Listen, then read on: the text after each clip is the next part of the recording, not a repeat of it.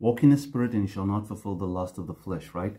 That's Galatians 5:16. Very powerful verse. Very, there's a lot there, right, that you need to think about. But I want to first give the backdrop to why that verse is so important. Guys, my name is Keith Peterson, and I want to, this is a devotion. I want to motivate you to get closer to God, motivate myself. These devotions are more for myself than for anybody else, right? All right, guys. So let me say a quick prayer. Father, please speak to us through this study. In Jesus' name, amen. All right, right. So walk in the Spirit. Why is that important? Well, before I answer that question, I want to say this, right? That God gives you the Holy Spirit if you accept the gospel of Jesus Christ, right? What is the gospel of Jesus Christ? It's the good news of what God has done for the world, right? God has saved the world. Very important to understand. God has already saved the world, right? And if you look at the Great Commission, right, God tells the disciples, go out into all the world to basically do what? Spread the gospel. Baptizing, also baptizing in the name of the Father, Son, and the Holy Spirit, right? I don't want to go into what baptism is, but baptism is basically this. So when you hear the gospel, right, then you have to make a decision. Will you accept the gospel or reject it, right? So baptism is basically saying, okay, I accept the gospel. I accept what God has done for me through Jesus Christ. What that means is that you now obediently, you now accept that you have been crucified with Christ. You died with him.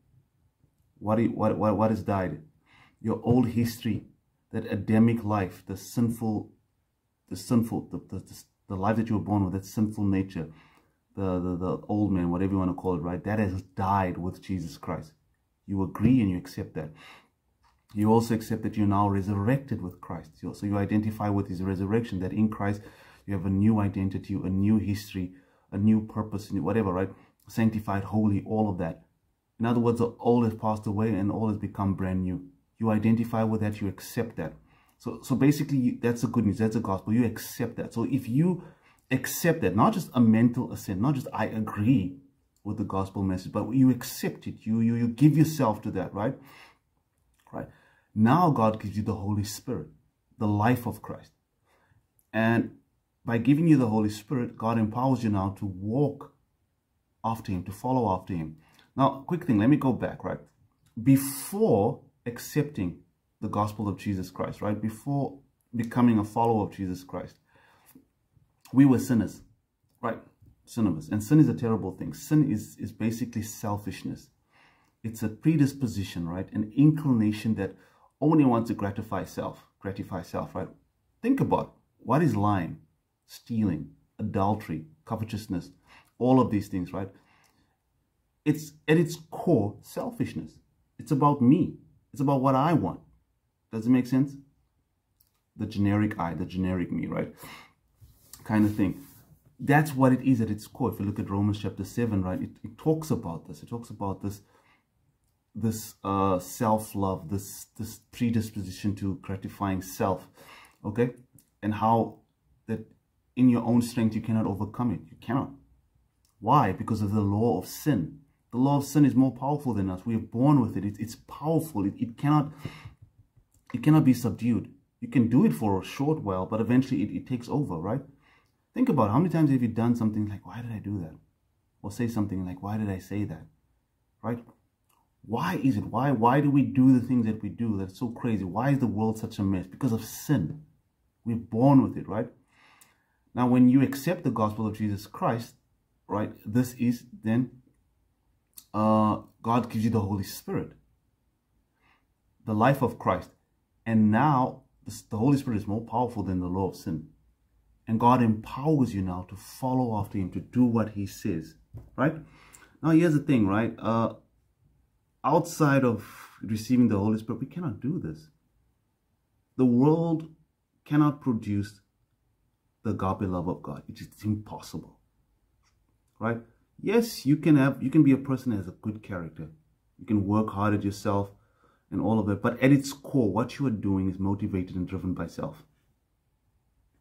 Do you see what I'm saying? It's not, you're not being influenced. You're not being, let me say, influenced to do what's best for others for the sake of that. You're not influenced by agape love. Does it make sense? Agape love means unconditional love, God's love. It's not other focused. Now, don't misunderstand me what I'm saying. I'm not saying that you shouldn't focus on taking care of yourself and loving yourself and all of that. But when the Holy Spirit is introduced into your life, essentially what's happening now is that you're putting God first. And by loving God first, this is where true happiness comes, by loving God. All right?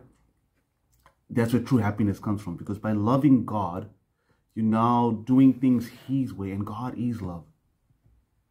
So that's what it means, walk in the Spirit, right? And you'll produce the fruit of the Spirit, which is Galatians chapter 22 to 25, I think, right? Love, joy, peace. Have peace, guys. How many of us want peace? Peace of mind, right? Not feeling guilty. Joy. Yes, you'll be sad. I'm not saying you will not be sad. But at the end of the day, when you think about Jesus and what He has done for you, right? That personally, how I feel, I get so angry at God, right? I don't care what other people say, other Christians, whatever. Because they're like, how can you be angry at God? Whatever, man. Is a child not angry? Don't children get angry at their parents, right? It doesn't mean you hate your parents. You just, at the end of the day, you realize your parents love you, right? And for me, what I go back to and revert to is this: God, in Gethsemane, Christ died for me, man. He went to the cross. He took upon sin. He drank the cup that God gave him to take upon sin of the world and to die for that, to die for me, right? So I remember that, and it brings peace and joy to my heart, right? Okay, so that's my point. So the point I'm trying to get with this video is, by walking in the Spirit, you produce the fruit of the Spirit. The world cannot give you that, cannot give you that peace, that joy, the love of God in you, in your life. Also, it cannot give you that sense of that I am loved in spite of who I am. God, right? Only God can do that. Does it make sense? All right, guys. There's one more thing I wanted to say about that. Let me just see. I want to touch on something concerning that. Yes, that's basically it, right? Again, self-worth. I'm talking a lot about self-worth. Part of self-worth is doing good, right? How can you feel good about yourself if you don't do good, if you don't do genuine good works, right? And by having the Holy Spirit in you, the life of Christ in you, you will genuinely start to do good. Yes, some 20, 30-fold, 60-fold, 100-fold, right? We all produce different level of fruits, right? But the point is, you will start doing good for the sake of doing good, not being motivated by self. And it's not easy, guys. It's a wrestle. It's a, it's a wrestle. Okay, you have to fight against yourself. You have to war against yourself, right? But God gives you the Holy Spirit, right? When I say war against yourself, because it doesn't mean because now that you are saved that the Holy Spirit is not there. No, it doesn't mean that. I mean that the sinful nature is not there. The sinful nature is still there.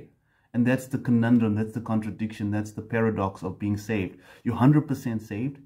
Your title is in heaven, you're a citizen of heaven, but you still have a sinful nature. So you'll be up and down.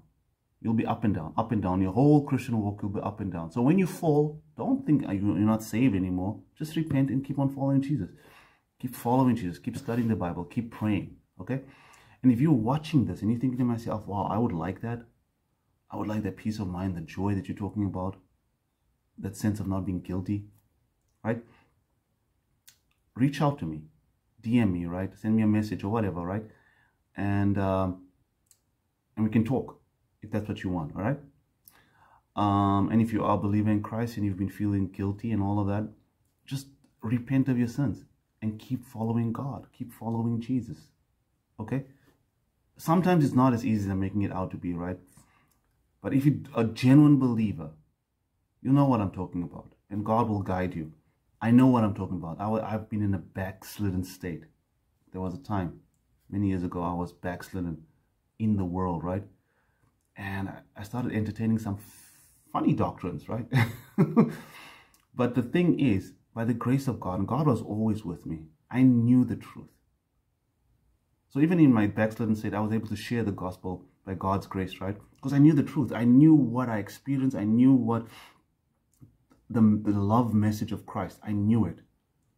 And God brought me back. So what I'm trying to say is that if you're a Christian and you're feeling, you know what, I don't get it, especially everything that's happening. God, where are you kind of thing, and you want to get closer to God. My motivation to you is go back to what it's all about. Go back to the gospel message, how God saved us, the love of God. Remember that. Remember what God has done for you in your life. Go back to it. Okay? I want to say that, and just do what? Pray. Study the Bible. You know, the thing is, sometimes we just want to talk to people. And talking to people is good. But you have to come to a place in your life, it's you and God. You and God. You and God. All right? So, study the Bible. Pray. And you'll see, slowly and surely, you'll get back to that where you were, and even on a higher level. All right? Let me quickly pray. Father, please speak to anybody who's listening to this video, especially those who do not know Jesus as the Lord and Savior. Help them, my Lord, to accept the gospel and to reach out to me or somebody else who knows the truth, who can maybe guide them and help them. I ask this in Jesus' name, amen. Okay, make sure to get a copy of a free copy of my book, Start With Purpose, right? The purpose of which is to help believers to find their purpose in God, right? And to do what? To fulfill the Great Commission, guys. I'm all about fulfilling the Great Commission because I believe that the Lord Jesus Christ is coming back soon, right? And with him coming back, it will culminate in us in the saving work of Jesus Christ, which is us becoming righteous like the Lord himself, right? Being freed from sin completely. Oh man, that's good news for me, right? So again, just click the link below to get the free copy of that book called Start With Purpose to help you find your purpose in God, right? It's completely free. Click the link below. And yes. So if you found any value from this video, right, please hit the bell notification, the subscribe button, and the like button, and share this, right, with other people so they can be blessed, right? Yeah, join my channel. My goal and my desire is to grow it so I can reach more people, really to reach more people with the gospel of Jesus Christ. So again, if you found any value in this, if you were blessed by it, hit the bell notification, hit the subscribe button, hit the share button. Like, in fact, I think the order is like button, subscribe button, and the bell notification, but you know what to do, right? Okay, thanks guys. Have a wonderful and blessed day.